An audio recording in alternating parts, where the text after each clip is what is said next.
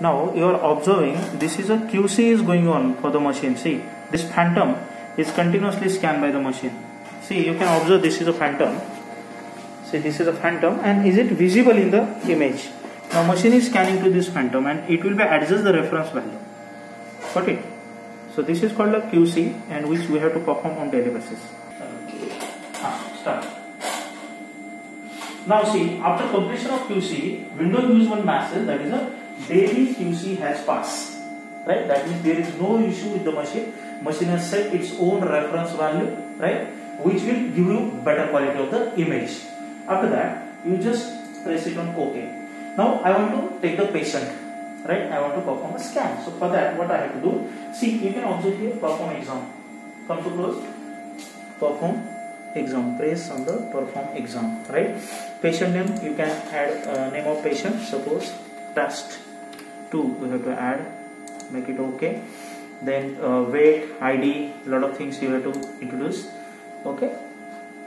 Then you have to select the scan. AP lumbar spine, left hip, left forearm, right forearm, whole body, dual hip, IVA, imagine, etc. You can select whatever the protocol you want, right? Select required thing and go on the next. So you will get the image here. According to this, you have to set the patient on the patient table. See, you can observe. This is your patient table, right? You have to make the arrangement of patient. You have to sleep patient on this table, and you can adjust. See, come to close. You can adjust. This is your patient control movement, right? So this is your table. You can move table right this side. It will move at the downward. This is your arm movement of arm. See, you can observe. This is you can observe the arm movement of arm. Right at the left side. Suppose you want to move arm at the right side. You can set it like this. And if you press the center, it will be located at the center point. Right? Now once your patient arrangement has been done, then you can press a start scan. Right? You have to press a start scan. That means machine has started to start. Got it? Right? And once your scan has been completed, it will take time. 4 minutes, 3 minutes, 5 minutes, 6 minutes. It's depend upon patient and depends upon your scan type. Right? Once your scan has been completed, you have to make exit exam, come to the point, and you want to analyze the scan. You want to make the report. So you want to analyze the scan. You have to press on analyze. So where is our test 1? Suppose this is your patient test 1, right? Go on next. So this is a report which is generated by the machine for the particular patient.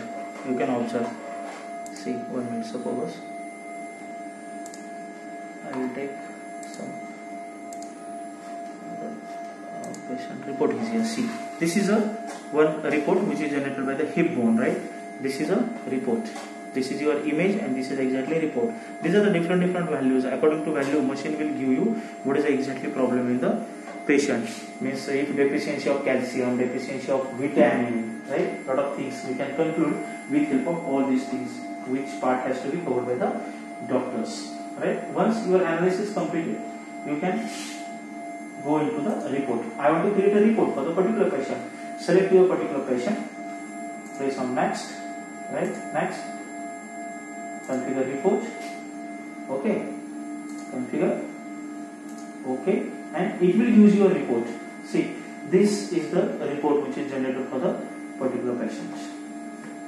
Right? So this is nothing but your Dexa Scan machine.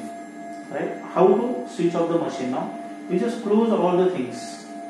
Right? You can observe here. Come to close. This is exit switch is there. Press on the exit. You will get the two options: exit QDR without shutdown, exit QDR with shutdown. Make exit QDR with shutdown. Okay. Machine will shut down automatically. Right? This is nothing but your Dexa Scan. This is nothing but basic information regarding to the Dexa Scan. Thank you.